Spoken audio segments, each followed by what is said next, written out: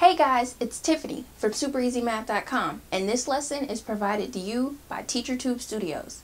Today, I'm going to show you how to find the area of a parallelogram.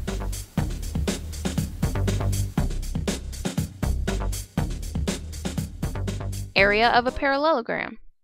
A parallelogram is a four-sided figure that has two sets of parallel lines. A square is a really great example of a parallelogram that everybody already knows. A square has a top line and a bottom line that run parallel to each other. Parallel just means that if you were to extend these lines forever, they would never cross each other or never touch because they're going at the exact same angle. The same is the case for the sides. If you were to extend those lines, they would never touch. So these are the two sets of parallel lines. The top and the bottom, that's one set, and the lines on the side, that's another set. A rectangle is also a really good example of a parallelogram. And there's some other parallelograms that don't have super common names like square or rectangle, but they're still parallelogram because they fit those rules of having two sets of lines that are parallel. So in this case, the top line and the bottom line are parallel to each other, and so are the side lines. The formula that we use to find the area of a parallelogram is area equals base times height. And that's just going to look like A equals BH. You're going to multiply the base and the height together. Remember, when you have two variables touching, you don't have to write the multiplication sign because it's already implied that the two variables get multiplied together. When you find the area of a parallelogram, you want to remember that your answer is always going to be written in square units. So you're going to have your number answer, your units, and squared, which is just a little 2. Let's move on to example number 1. Example number 1 wants us to find the area of this square.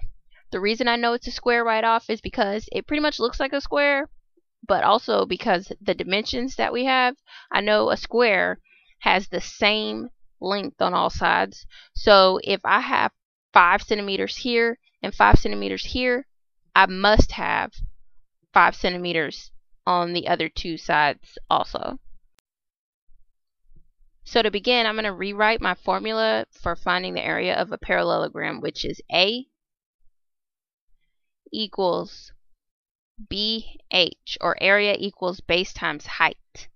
My area is what I'm finding, and so I don't know it right now. The base is the number that is usually going horizontally on your shape, and it's usually at the bottom. It doesn't have to be. If you have a shape that's turned slightly, it may not be exactly on the bottom, and that's fine. It's still counted as your base. So in this case, my base is 5. And remember, my B and H next to each other means multiply, so I'm going to write a multiplication symbol in between here. And my height is 5 again, so I'm going to write that in here. The reason I like to make sure I put my multiplication sign in between, or even a dot would be fine here, is because if I didn't, right now it would look like A equals 55, and that's not true. I need to leave a multiplication sign of some sort in between, or maybe even put one of the numbers in parentheses. That would also be fine. I'm going to use a multiplication symbol.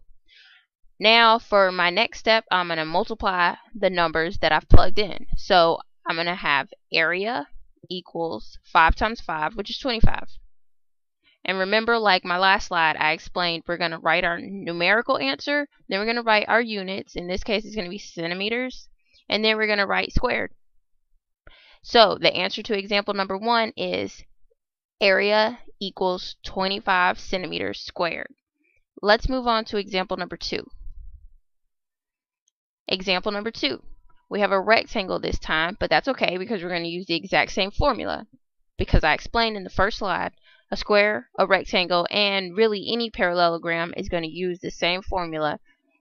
Area equals base times height. So I've rewritten my formula. Now I'm going to plug in the information that I have. My base is going to be 15. I'm going to multiply that by my height, which in this case is 4.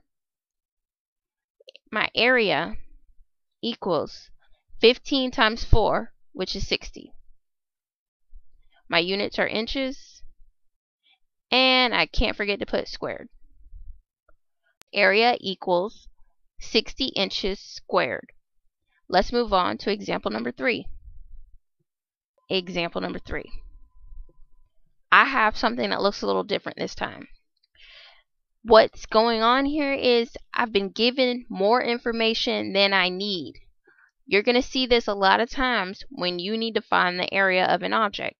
A lot of times your book or your worksheet or your teacher or wherever you're getting your problem from is going to give you a lot of information, and you must know what you're doing enough to be able to pull that information out of the problem. So right now you understand generally the concept of how to find the area of a parallelogram, but it's really easy when you're only given what you need. So right now we need to make sure we understand the concept enough to be able to pull out the parts we need.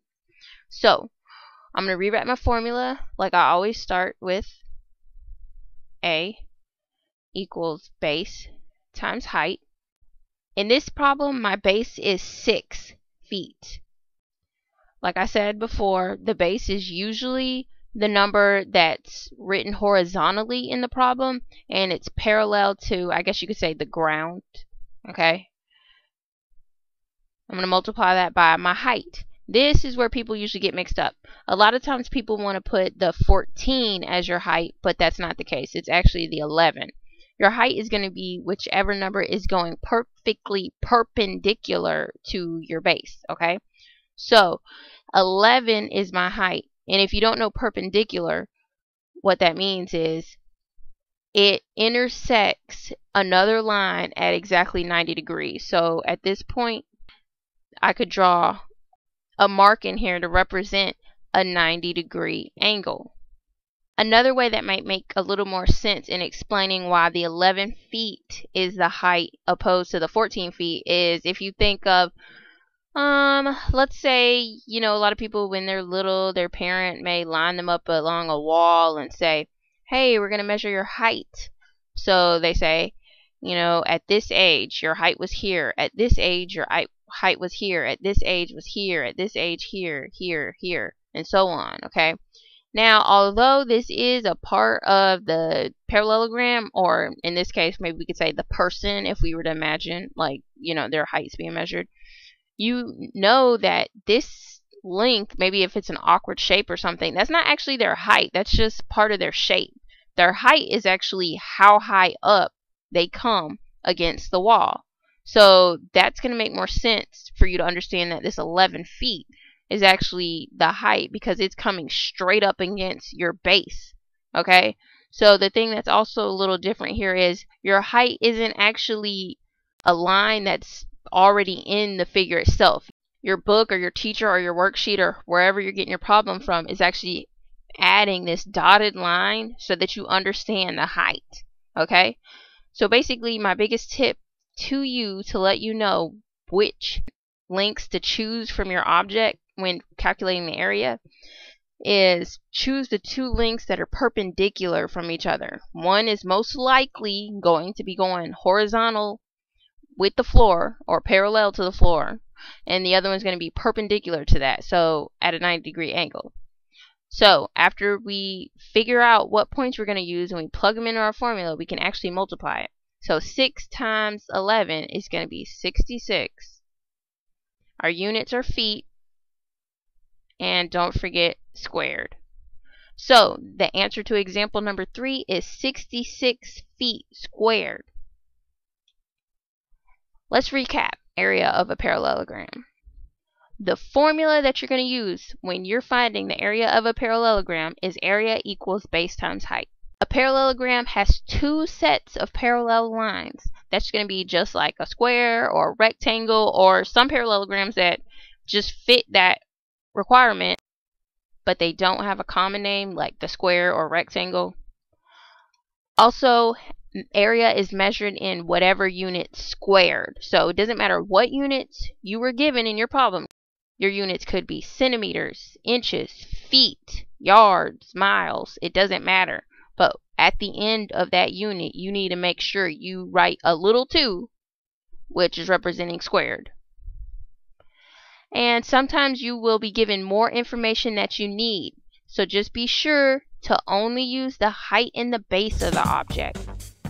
That's all for today.